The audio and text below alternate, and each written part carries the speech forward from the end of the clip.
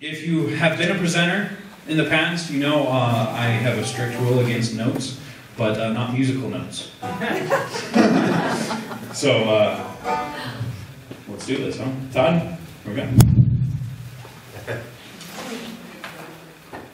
I beat the system.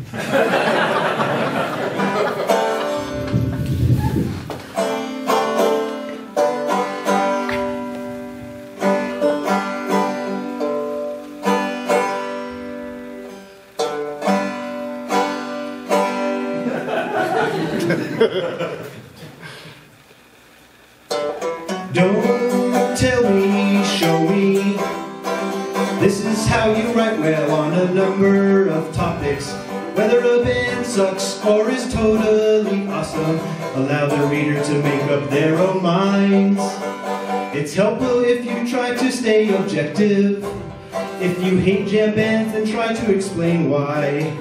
Is it the vapid environmental metaphors, the meandering improvisation, or just that it translates better live? If you're trying to sell people on your music, it's important that you define your sound. Instead of saying your band plays a little of everything, just tell the truth and say you play white guy blues. See, now I'm interested.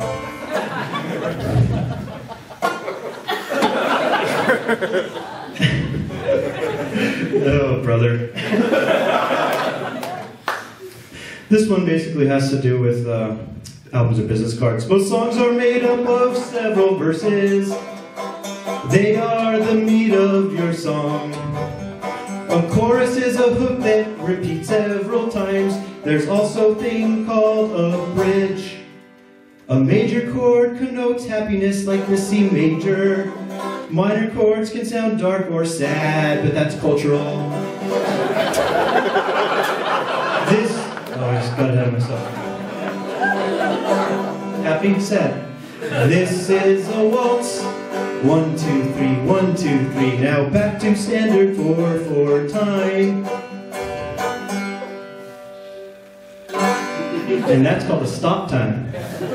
Melody is a series of musical notes which define a song's sound. See how powerful those are?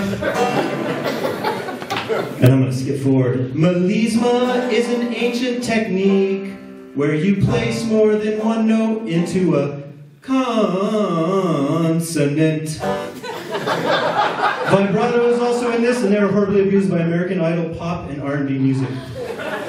Genres can be helpful but annoying.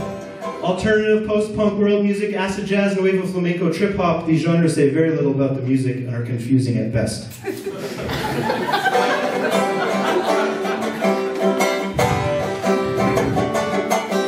The 1-4-5 is the most common chord progression in the history of popular song. Chuck Berry, Little Richard, Elvis, the Beatles, heavy metal, and punk pretty much owe everything to these chords. Vocoder. Think Domo Arigato, Mr. Roboto. Talkbox. Think California Love. Autotune. Think Do You Believe in Love After Love? There's a difference. Brian Eno forever changed music when in the late 70s he released a series of ambient albums. He challenged our concept of context, that music isn't solely entertainment, but has the power to shape our perception of the environment around us. Playing this chord in the 1700s would have gotten me killed. And B flat is the only chord that will set alligators into a frenzy, and NASA calculated that black holes hum in B flat. So variety.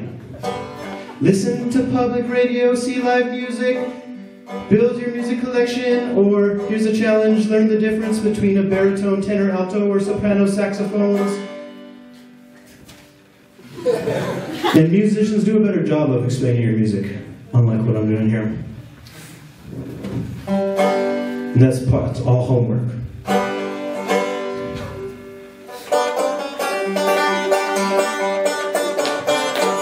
Cause it fucking rocks. Last thought. These days, music has transformed into a commodity.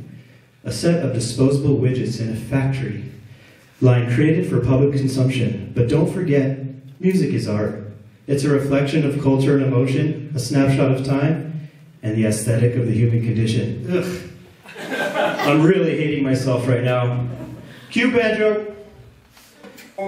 This is the end of my slideshow. I hope that I made it work. I'm just really happy I pulled off all 5 minutes.